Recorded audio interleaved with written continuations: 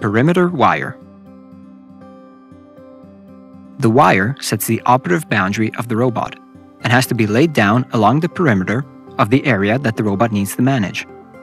You can choose whether or not to include pathways, trees, flower beds, and other obstacles.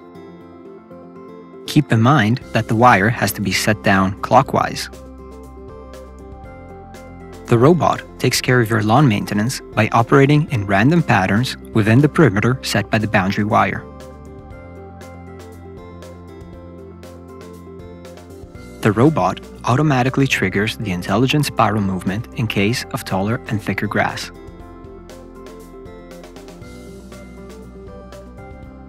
The perimeter wire also acts as a guide for the robot to return to the charging station. You therefore don't need to install an additional cable guide.